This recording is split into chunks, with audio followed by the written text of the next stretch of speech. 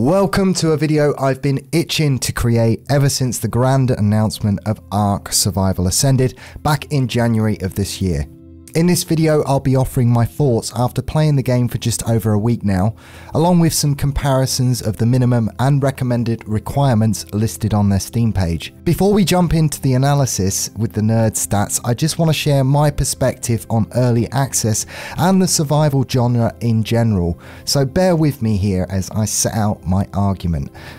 The rise of the survival sandbox saga for me kicked off with the DayZ mod, a zombie survival game that was adapted from the then 3-year-old battle simulator known as Arma 2. The mod reached 1 million players in its first 4 months and was officially released on February 21st, 2013, with hundreds of thousands of people purchasing Arma 2 just to play it in response to its popularity. Nevertheless, it was my first introduction to the survival genre, and the idea of being thrown into the open world with no notable objectives or stunted narrative was an experience I, along with many others, simply could not resist sinking hours into. It's this mod, in my humble view, that flung open wide the floodgates for so many early access survival games to release and follow suit. Studio Wildcard, a fledgling indie studio outfit at the time, threw their own take on the survival genre into the ring as they sought to ride the tsunami of early access survival games that poured forth.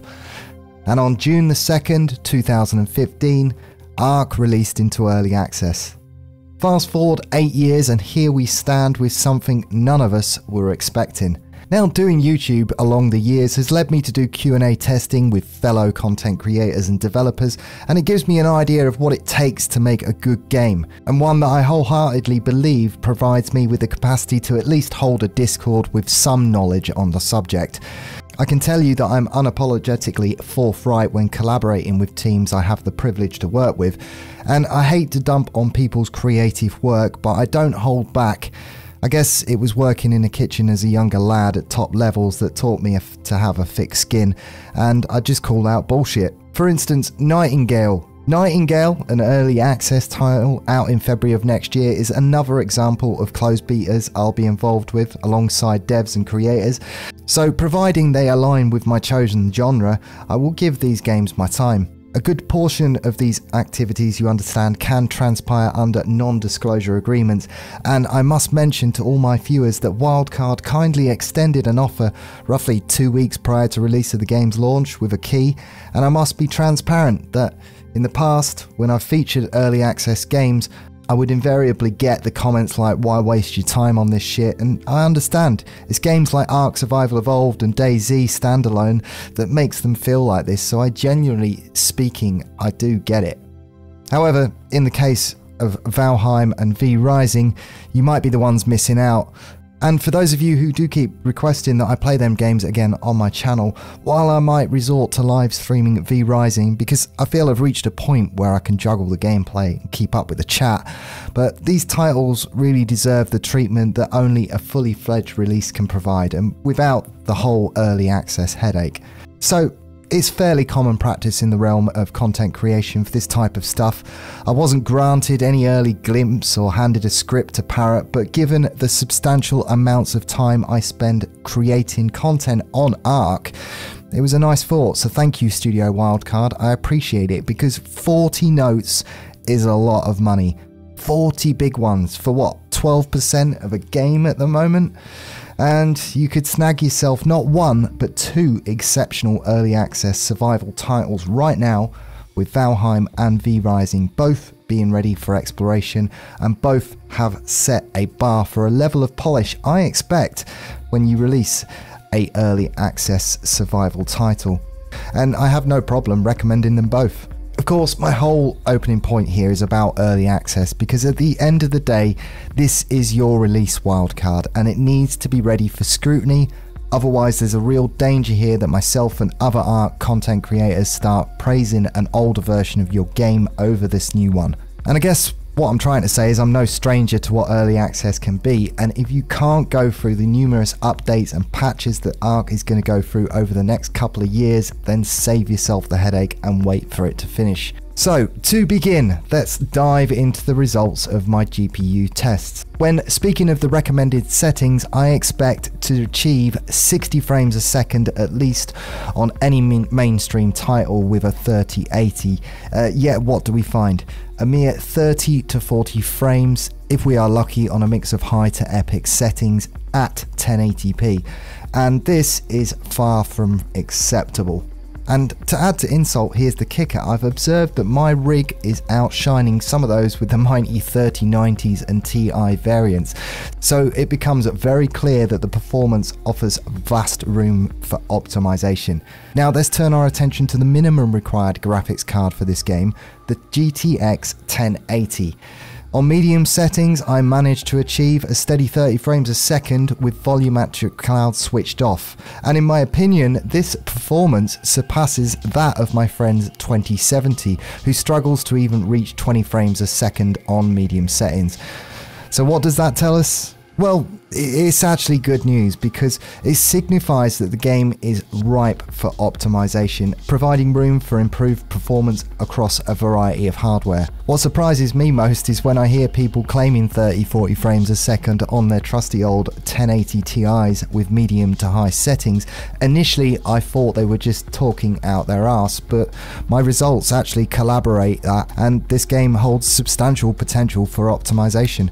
I'm confident that with time it will indeed reach its full potential. Now, if we just briefly consider the Xbox Series X, if we're feeling generous, it performs at a level similar to the RTX 3060. So Xbox users, you might have to temper your expectations regarding the game's graphical fidelity. It's more likely to resemble the look of the 1080. Now, I've constantly maintained that the original Ark Survival Evolved isn't particularly demanding on the CPU, and throughout the tests, the AMD Ryzen 3700X was hardly utilised. I'm recording and testing at the same time, and the 2070 setup you're seeing here has the same CPU. So as you can see from the results, it only utilises around 50% of the CPU's capacity.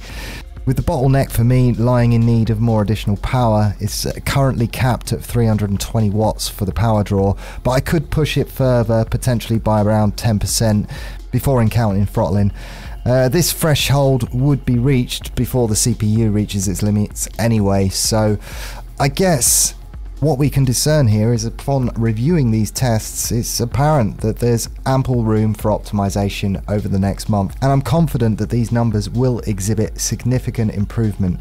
The results, in my opinion, provide compelling evidence of this potential, but how much, we will need to see.